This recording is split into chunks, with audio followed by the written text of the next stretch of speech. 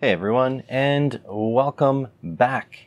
Today I thought I'd try something a little different. I've been messing with this fantastic Uni-T signal generator, and I pulled out the scope, the Rigol DS1052Z, and I was just messing with the signal generator, putting random components in series with the output and seeing what kind of waveform it gave.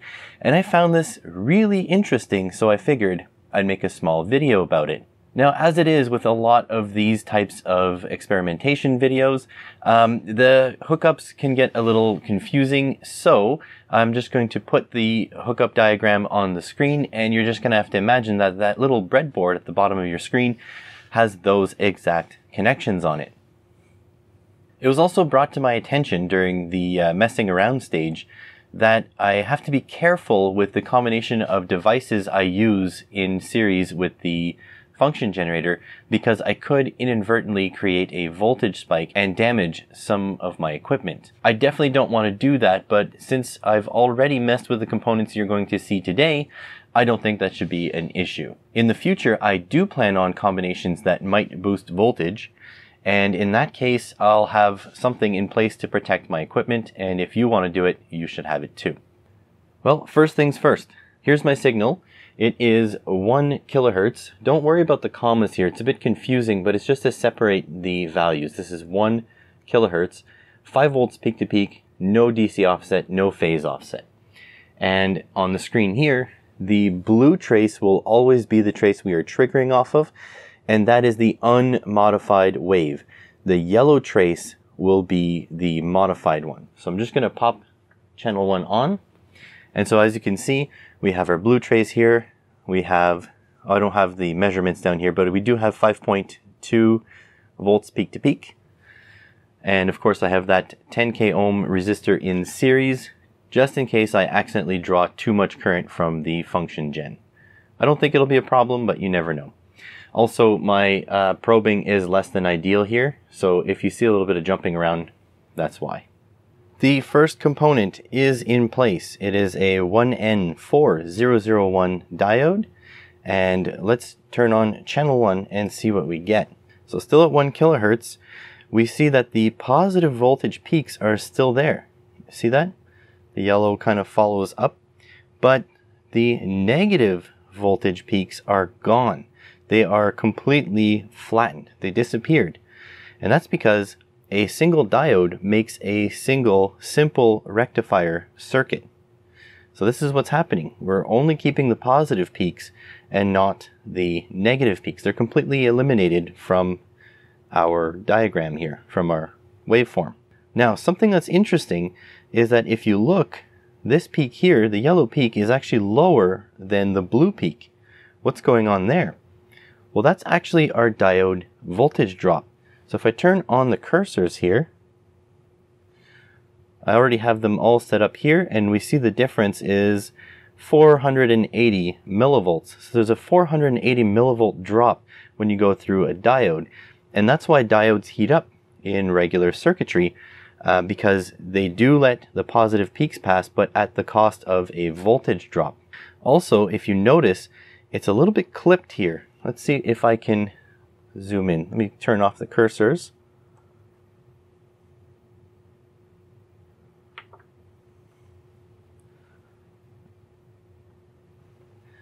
You see here? You see how there's a little bit of the blue. A little bit of the blue when it climbs up. We still got a flat point here in the yellow. Well, what's happening there is this blue voltage needs to go up higher than that voltage drop of the diode in order for the diode to let the voltage keep going through. So that's effectively our voltage drop here, the 0.46, 0.5 volt voltage drop. So that's really interesting. These are things you can only really see on a scope, but they are described in the datasheet. Now let's do something else here.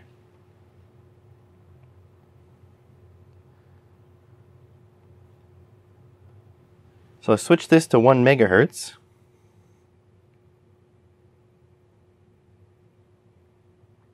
Now look at the diode behavior. So we still got that voltage drop up here, but what's happening here? Well, the diode at this speed, 1 megahertz, so 1 million cycles per second, doesn't have enough time to clamp the negative voltage. So by the time that the negative voltage is coming through, the diode has started clamping. You see that little ramp there is a little bit different, but it has not clamped it yet. And then it transitions to its positive, to its passing mode, and then it's again trying to catch up at every wave.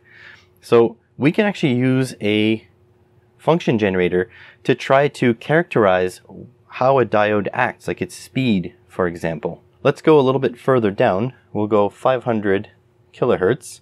It's basically halving the speed. You see, the diode now has a little bit more time and does a little bit better job clamping, but it's still way too fast for it. Let's go down another order of magnitude, 50 kilohertz. Aha! There we go. This is the amount of time this diode needs to start clamping. And we can again get the cursors out and measure this if we wanted to. Manual cursor mode. We're going to select, our horizontal cursors. Move the cursor A to the start here. Actually, it should really be where it starts going negative. So just about at this point here, our cursor B. Move that to just about where it flattens out, maybe about there, and then we should get the time here. 7.6 microseconds. So it takes 7.6 microseconds for this diode to go from passing mode to clamping mode. Pretty neat. Oh, we can slow this down a little bit more and see what the diode does. So we'll go 5 kilohertz.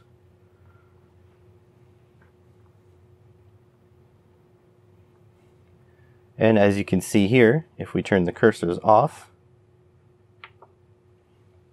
so our diode does require some time in order to clamp that negative voltage, but it's pretty negligible here at 5 kilohertz. So this general purpose diode would be great, but not for high speed signaling. You would need a specific high speed diode. I got now a different diode. I think this one is a Schottky diode, but I guess we'll soon find out, because Schottky diodes typically have a lower voltage drop than a regular silicon diode. So 1 kilohertz, 5 volts peak to peak. Oh, here we go. Look at that. And it has a tiny, an extremely small voltage drop. Probably along the order of a couple, maybe 0.3, 0.2 millivolts. Tiny voltage drop. Pretty awesome. I think Schottkys are also good at high frequency. So let's go up to a megahertz and see what happens.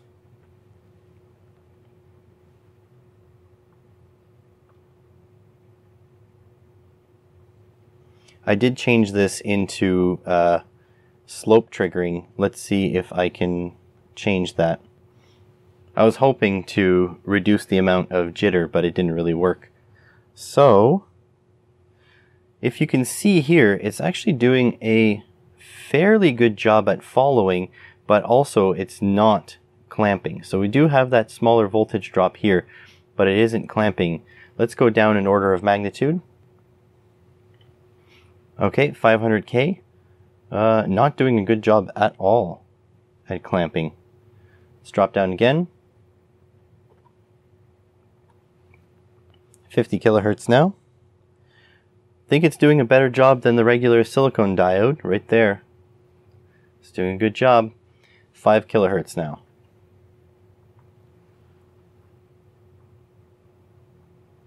There we go.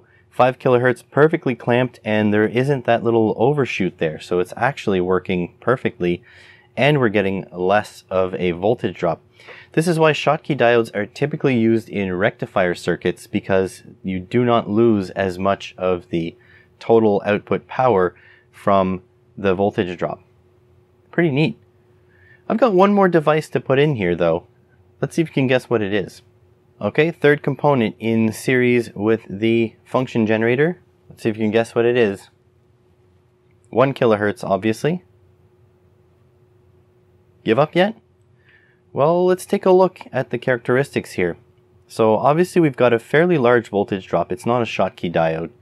So there's a large voltage drop there. But there's an interesting little feature here. If you can see, this little valley lines up with this valley here. But there's a little bit of clamping. What's going on here? Well, this component is a Zener diode. So what's happening is a Zener diode has the same thing as a regular diode. It allows voltage to cross in its direct polarization. So when the cathode is facing towards the negative, it lets voltage cross minus a voltage drop. In its blocked mode, so cathode towards the positive, it also blocks just like a regular diode. However, once it reaches a certain voltage threshold in its blocked mode, it then allows current to go through minus a voltage drop. So the current will be allowed to go through, but it will drop voltage along the way. So this happens to be a 3.6 volt Zener diode, and so the current is blocked up until the voltage builds up to negative 3.6 volts. Then it allows the rest through, and when it hits 3.6 volts going the other way, it'll block up until it goes past its voltage drop again to let it go in the positive direction. So that's the shape that you'll see for a Zener diode. So this would be interesting. Let's say you wanted to turn something on only at this negative peak. Well, you can block a MOSFET's gate, for example, with the Zener diode up until it hits your threshold voltage, and then it'll turn on the MOSFET. Super cool. Actually, I want to experiment with Zener diodes controlling MOSFETs in a future video, so let me know in the comments if you think that would be interesting. But let's see what happens when we speed up. Let's go up to 1 megahertz. So 1 million cycles per second. And it suffers the exact same fate as the regular diodes. It's just not fast enough. In fact, Zener diodes, in order to get fast ones, you have to order special rapid ones, and I don't think they'll go as fast as a Schottky. So let's go down. Let's go all the way down to 50 kilohertz right off the bat. So there we go. It's trying its darnest to keep up, but it's having trouble. It's just way too fast still. Let's go down to 5 kilohertz.